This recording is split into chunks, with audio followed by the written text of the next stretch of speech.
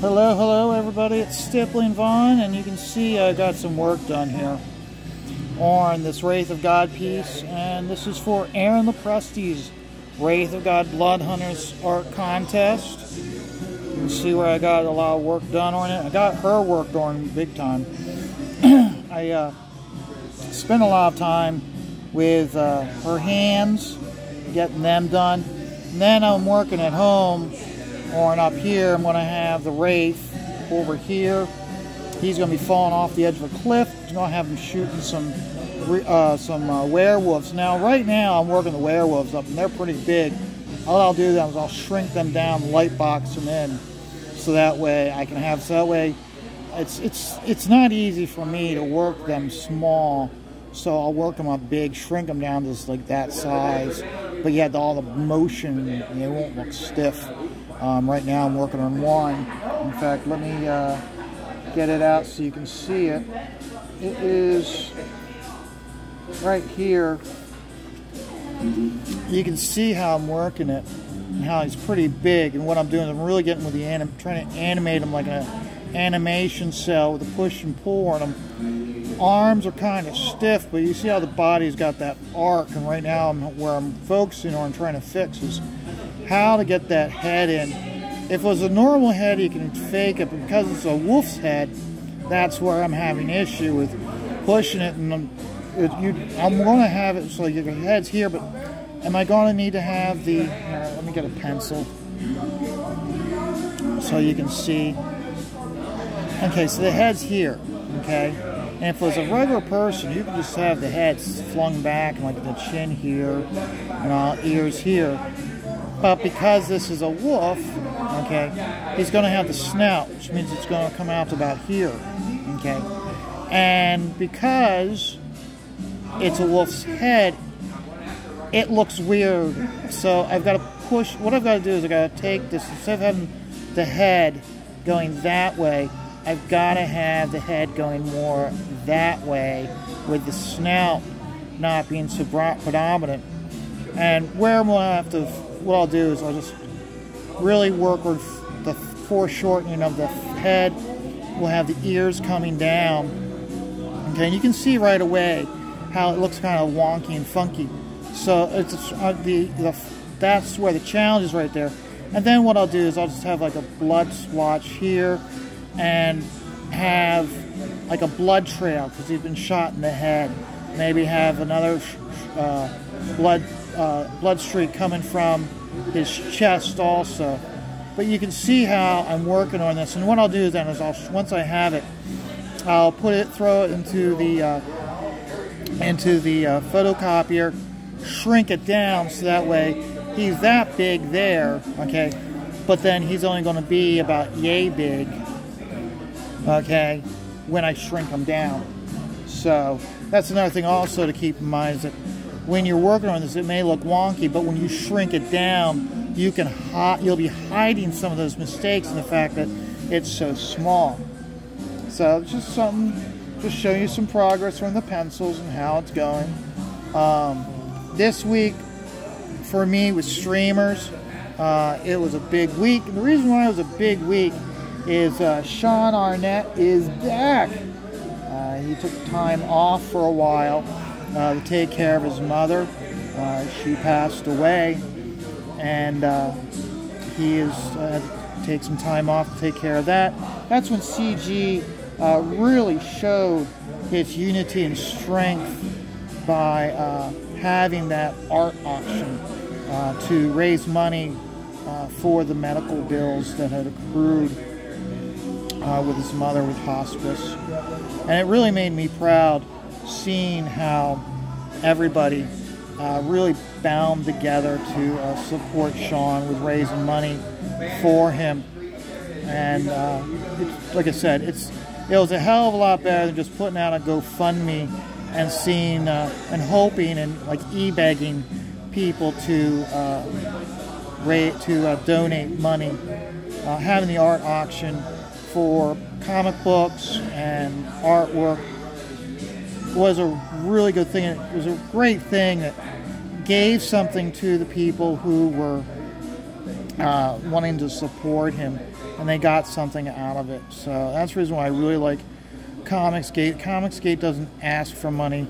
Comicsgate binds together, and you get something out of it with when someone asks for assistance, whether it be in sales or getting a product out of what they're asking for the help, which is more so than a lot of other artists do when they have medical bills and just basically, come on, I'm putting out a GoFundMe to help me. No, I mean, they're actually saying, hey, I need some help. If you donate to my cause, you'll get this in return from me, and with the utmost thank you.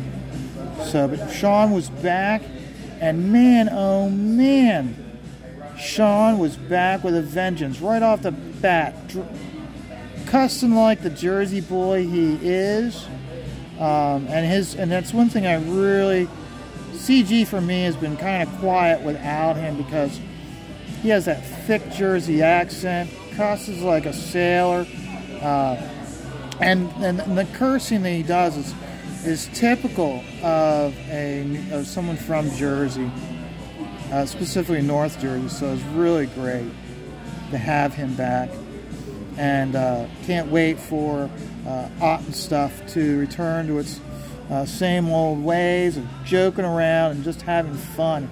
That's a lot of the main thing that I really like about CG is it's not about if you're watching CG shows for the oppression of cancel culture and all that stuff, that's what you're going to get out of it. But there's a lot of people that are in CG just for fun.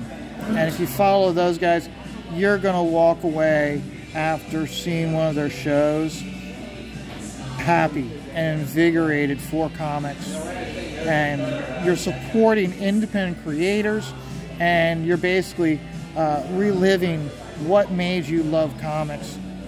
And it's just really... That's the reason why I like Comicsgate, isn't because of the whole political stuff. I mean, some of the political stuff is great because it brings awareness to what's going on. Like, hey, this is what you guys are doing, and this is why the stuff sucks. But these guys, they don't lament on what currently sucks. They focus on what's great about comics and what was great on comic books, and they're taking that to feed their enthusiasm with projects that they're creating now. So, Sean is just a great voice in Otten Stuff, and it's glad to have him back. Otten Stuff's back to the way it is and the way it should be. So, Sean, welcome back. You were missed greatly, and keep up the good work. Keep fighting. Keep entertaining us with reminding us of when comic books were fun, and reminding us how comic books can still be fun. I apologize for the cough. Big announcement is Nick Rekieta, okay? The YouTube lawyer who basically just cracks jokes, and where I discovered him was when he started streaming court cases and critiquing them in real time. And with doing that, he's really pulled back that veil, showing how the media tells the story that they want to tell, and facts be damned, and how they manipulate what's actually happening to support their narrative. But when you get into a court of law tells a completely different story, and basically exposes the lies for what they are. And the biggest was, of course, the Kyle Rittenhouse trial. And with the Kyle Rittenhouse trial, it really showed that whether you agree with what he did or not, it's not about whether he put himself in that situation. It really came down to, it was the Second Amendment under on trial and not Kyle himself. Became evidently clear in how the media completely warped the facts and completely lied and distorted the facts. And Nick helped bring that to light. Well, Nick has been trying to get Kyle on for almost a year now. Well, on the 22nd of September, 11 o'clock Central Standard Time, Nick Rekieta will have an interview with Kyle Rittenhouse. He's been trying to get this for over a year. Apparently, Kyle surrounded himself with people that were very selective with who he spoke to, not for Kyle's benefit, but for their benefit. Apparently, Kyle no longer has those people in his life, and so that gave Nick the ability to speak to Kyle and get him on his show. Like I said, I still remember watching that case and how that's how we're Little Binger, how he was the state's prosecutor, and how he was like, trying to violate Kyle's rights, and was basically just being completely dismissive of the court and of the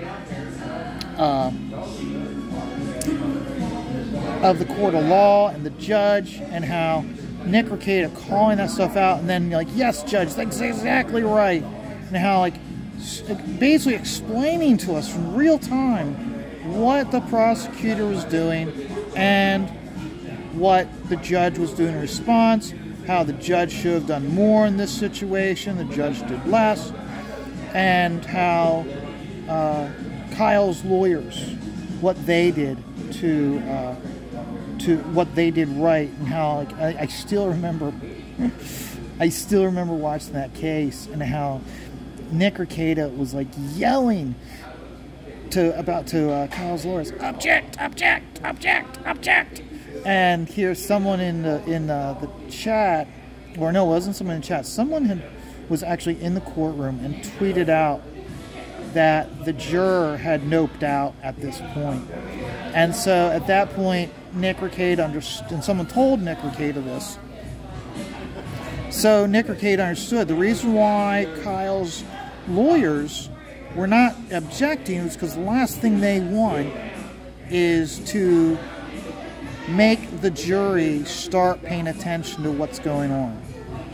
And so it's basically like, let Binger do what he's doing, don't object. And the reason why you don't want to object is because the jurors have noped out and they're not paying attention at all. So just let them keep going. You've prepped Kyle for this, so Kyle's ready for it. And it was really a great education on our legal system and how lawyers have to have a certain strategy. And it's from his coverage of Kyle is truly one of the reasons why him, Emily D. Baker, Joe Logic, and actually I didn't know who Joe Logic was. Good Logic is his channel on YouTube, but he was one of my standouts from the cases from when he would show up on Nick's channel, and how he was commenting on what's going on. And I still remember when they came back with a verdict. Joe was like, yes, yes, yes, yes, so enthusiastic when they were reading back those not guilty counts. I mean, me, myself, I was like watching Kyle and how he was just like, how he's just standing there, and how like slowly the realization as the counts were coming back of not guilty, how he was realizing that he'd won, that he'd gotten his life back. And but for me, it was like I was focused on Kyle, but all I could hear was Joe going, yes, yes, yes, he's got his life back, yes. And it's because of that case that so many lawyers were streaming the Amber Heard Johnny Depp case. And that, again, is another example of where the media was stringing a web of their narrative based on lies, and how, and again, it was great because when that case started, there were so many lawyers at the beginning of that case going, nope, Johnny Depp can't win this case. It's nice, I see what's going on, they're pulling a good strategy, but he can't win this case. This case, from what I can see, this is him winning back his career in the court of public opinion. He's not going to be able to win this case. Okay? And it was amazing how many of these lawyers were steadfast, going, oh, I know exactly what you're saying. Yeah, I mean, yeah, it'd be nice if he won, but he can't win this case. Nate and Kurt were two of the standouts from that case who are flat out going, yeah, I know what you're saying, but he's not going to win this case. He can't. He can't win this case. It's too stacked against him. And to listen to them as the court case went on, and to see how their opinion of what was happening, how like he's got a better shot. He's got a better shot than when this case started. And it was really interesting. And that's where I found so much interest in watching these live streams, to see how some lawyers are so slimy, and how they really try to bend and manipulate the law, but then in the end it doesn't win out, and they don't, and the judge can see through it, or how the jury then sees through it. And I really do enjoy watching these court cases live. Nick has done a great job with it. I think Nick needs to be doing more. There's a case starting soon, court case starting soon. It's in Albany, Texas. It's a shooting, and the shooting is self-defense. And it's one of those where it's like you look at the video of what happened, it's like, who is in the wrong? Who is in the right? It's really hard to say. You don't necessarily take sides, but this is what makes the law case in the court of law curious to see how the case is presented, what facts and information we brought forward that will sway your opinion based on the law. It's one of those where it's like, yeah, that's a real slimy thing that person did, but they didn't break the law. And that's the other thing also, is that when you have a cross-examination and the and the witness on the stand has really won you over with their testimony, but then the cross-examination, the other side gets to do their examination, and how they might just rip down that person, and it seems like they're being so aggressive and so slimy. But then to hear these lawyers flat out go, no, no, no, this is exactly what they were hired. This is exactly what this lawyer is supposed to be doing. You cannot fault this lawyer at all for what they're doing, for what they're saying. They're doing exactly what they're supposed to be doing. And they'll inform and sometimes even chastise the chat if the chat's being like, oh, this guy's such a, no. This lawyer is not a scumbag. This lawyer is not he's not trying to manipulate anything. He's doing exactly what he's supposed to be doing. And you can't fault him for doing what he's supposed to be doing. It's another thing where it's like, even with that Darrell Brooks trial, it's one of those where it's like, there are so many times where it's like, and I still am of the belief of that judge was way too lenient on Brooks. And he really, there are times, so many times she should have been like, nope, okay, I don't have to repeat this, I don't have to repeat the ruling and the reasoning again. It's already on the record. Goodbye, go to the other room. And she was way too lenient with Darrell Brooks. even though we all knew that Darrell Brooks was guilty, and he was making such a mockery of the court proceedings, she was way too lenient, in my opinion, and we still would have come back with a guilty verdict. So, but no, Nick Rekieta is going to have Kyle Rittenhouse on Tuesday, on the 24th. I can't wait to see it, and I hope you guys will all tune in. Even if you disagree with the court case, okay? The important thing is you have to understand is that this case, not even if you are anti-gun, okay, it's important to you to understand why we have that Second Amendment, okay, and why it's so important for us to be able to have the right to bear arms. Not just as the fact that why do we have the right to bear arms based on the oppression that was coming towards us from the British, which caused us to form our own nation, but moving forward, okay? Love it or hate it, one of the things you have to, one of the reasons why the Second Amendment is so important, okay, is war colleges of not just our country, but other countries, okay? They've done war games of what would happen if another country were to invade the United States, okay? And they all come back to the same conclusion, that the United States cannot be effectively invaded with enemy troops on our soil because of the Second Amendment. Because if our country were invaded and troops from an opposing country set foot on our soil, okay, the Second Amendment is there to provide defense, not just to the individual, but for the country itself. And that's one thing you have to understand and you have to respect. You, like I said, you could be the biggest anti-gun person in the world, but that law is there for your protection, even if you don't take advantage of that law. Okay, I don't own a single gun. I never have owned a gun.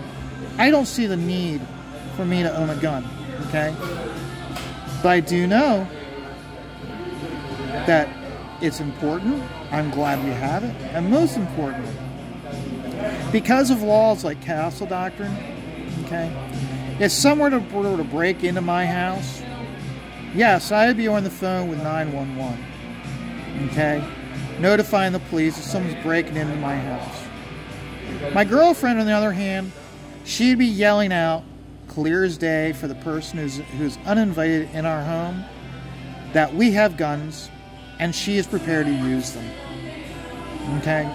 And if you don't believe me, go ahead and try. Because I'll tell you right now, you will not leave the house alive if you were to invade our house.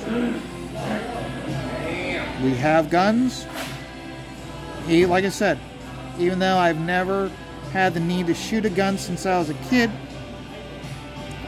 I know that I am safe because we have them. We don't have them out waving them around. They are kept locked up and secure, but they are there.